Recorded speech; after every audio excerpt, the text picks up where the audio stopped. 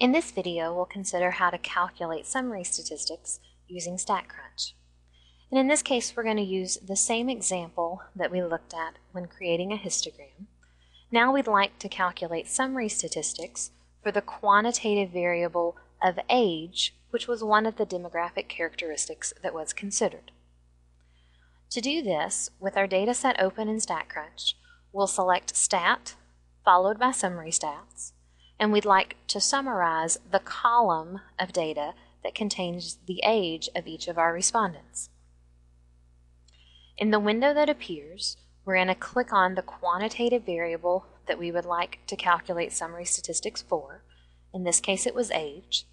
And in this case, once you've selected that variable, all you have to do is click Calculate. And in the output that appears, you'll see several of the summary statistics that we've talked about in our course. For example, we have the sample mean that's given as well as the sample median. And we also have the standard deviation, the range, the min, and the max.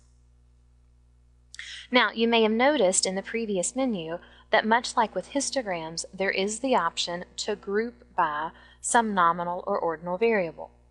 So in this case, if we had selected to group by gender, we'd have the following output. Now, notice the output at the bottom that's faded out was the original output that we obtained, and the output at the top now has two rows of information. The first row contains summary statistics for the 15 females that were in our sample, while the second row contains summary statistics for the 10 males that were in our sample.